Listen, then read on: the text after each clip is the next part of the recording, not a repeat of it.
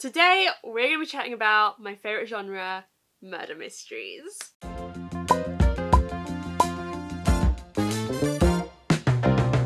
Hey everyone, welcome back to my channel. I hope you're all good. Today I'm going to be telling you where to start with murder mysteries. I'm going to give you all my advice on where to start with my favourite genre, murder mysteries. Now, I have put a lot of thought into this. I've been working on this for 5 weeks. But I only started reading murder mysteries, I say like a year and a half ago.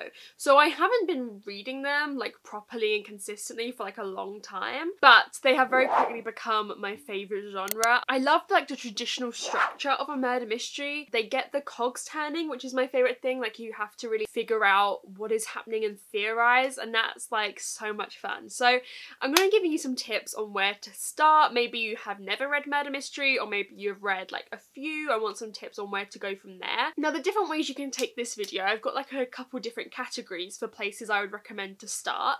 I've ordered them in order of what I think will be where most people want to start to where the least number of people or like fewer people will want to start. So you can kind of view it as like pick one of these and it will probably be an earlier one and go with that.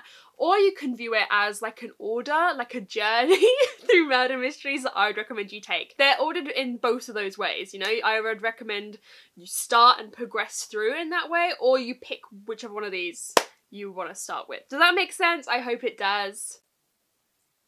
But I know I'm not very good at explaining things, so... Good God, get a grip, girl. The first and most obvious place I'd recommend you start is with like the modern murder mystery thriller hybrid. The traditional murder mystery, a lot of people are scared to write it, right? Because even if you write a murder mystery, it's gonna be marketed as a thriller. But they're separate things, in my opinion. Like, they're always lumped together, but they're separate things. Yeah.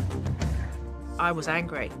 But it's always going to be marketed by the publishing house as a thriller because that's where the money is. It's not going to be marketed as a murder mystery. So I am here to tell you what I would class as a murder mystery. My number one recommendation, I feel like a lot of you are going to predict, but it is The Guest List by Lucy Foley. This was my second favourite book of last year, I would say.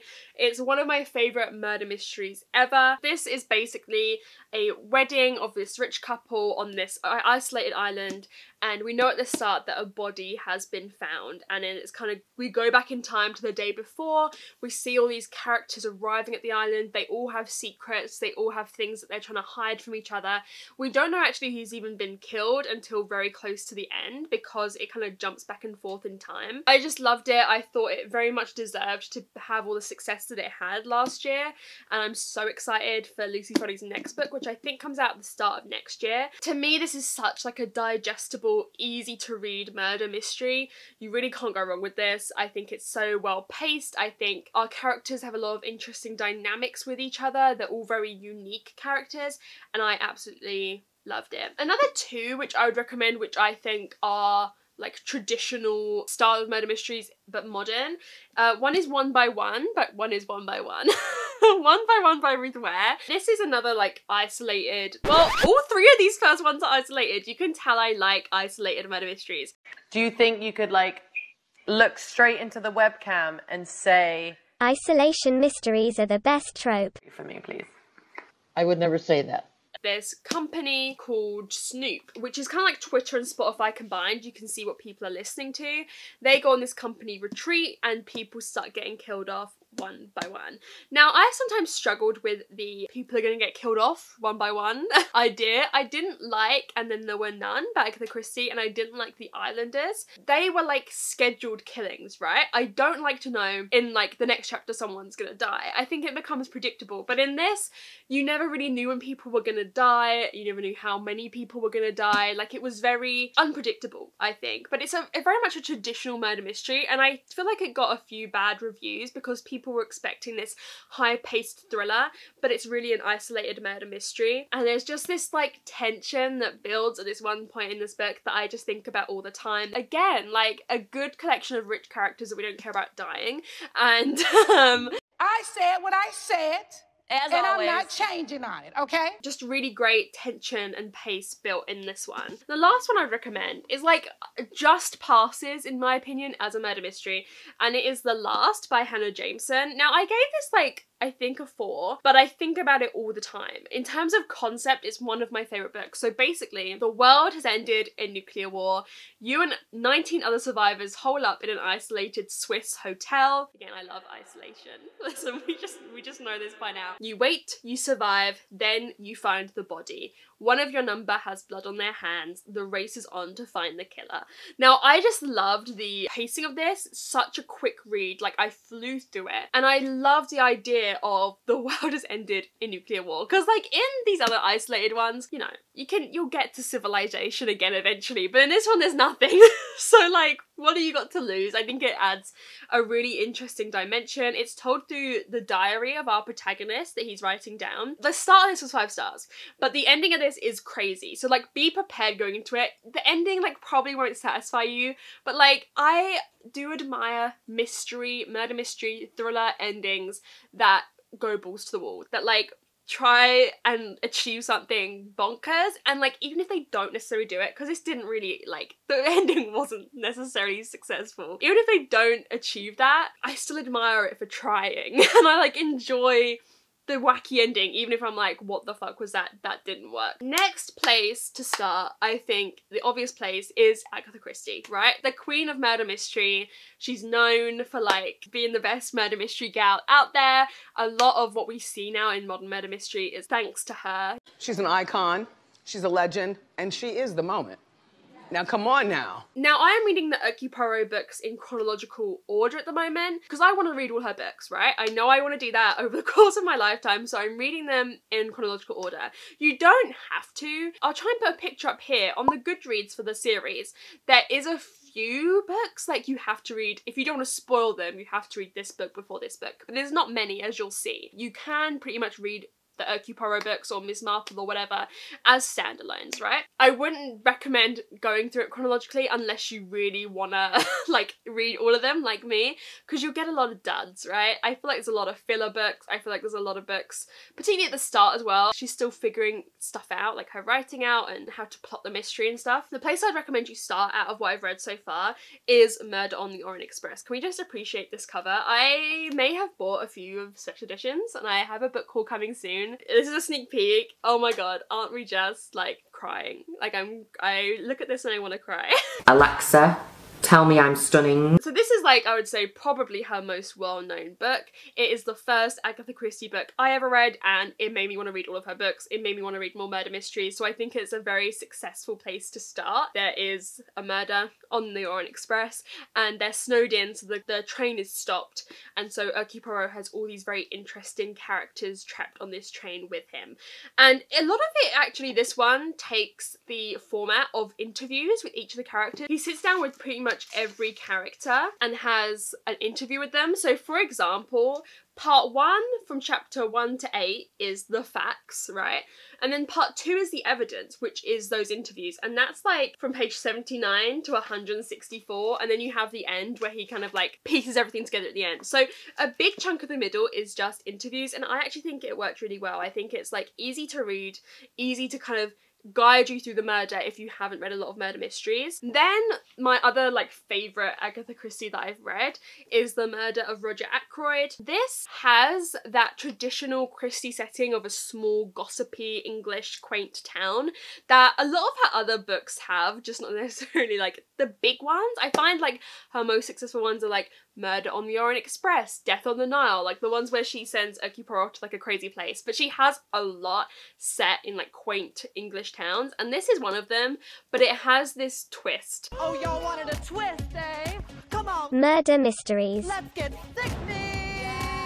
That is just so good. I thought it was paced so well, it's written so interestingly, and the ending was like one of the most satisfying endings to a murder mystery that I've ever read. Some of you may read more young adult than adult, so I thought I would have a few recommendations for young adult. My number 1 recommendation for young adult murder mysteries is A Good Girl's Guide to Murder and Good Girl Bad Blood by Holly Jackson. These are like 5 and 4.5 stars for me. I absolutely love this series. Basically, Stevie?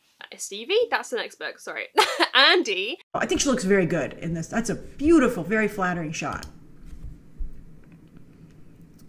But She's so stupid. Investigating this cold case from her town where this girl went missing and her boyfriend supposedly admitted to the crime, but she doesn't believe that that's the case. And it's told through her doing this like project for school.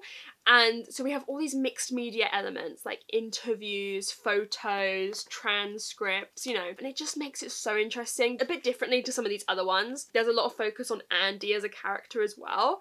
Oh my god, sorry. Her name's Pip. I don't know why I made that mistake. I'm so sorry. I know her name's Pip. I've never gotten her name wrong in my life. Andy is the one who's gone missing. That's embarrassing. I'm sorry. Pip is one of my favourite characters. I'm sorry. Listen, sometimes I like doubt myself and just the first name I saw on the back is Andy and I'm sorry. And I got confused with Stevie. Listen. Sorry. I don't want to hear any goddamn excuses.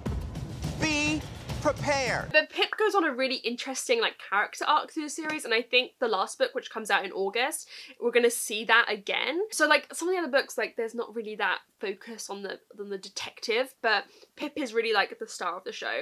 And this one went even further with like the mixed media elements, and I thought it did it so well. But I think this is genuinely like one of the best YA murder mystery series out there. My usual warning that I give is that in the US, the location for some reason has been switched to the US from the UK, and a lot of people who read it in the US and read that version I think find it weird, and they're always like, something's a bit off, and I'm like, that's what's off, because to me it's so British. Like she's doing her EPQ, which is this project like that you do to enhance your university application here in the UK when you're like 16, 17, and it's just like so British, like it's like a British town. I can't imagine it being transferred to the US, so just be aware of that. Like people are always like, it reads so weird, why would they do that? And I don't know. So if there's something a little bit off, it's not the book's fault, it's just trying to imagine it in the UK basically. And then a little recommendation, I haven't loved this series. I've kind of gotten a bit, like as it's gone on, I've become a bit more disappointed with it each time, but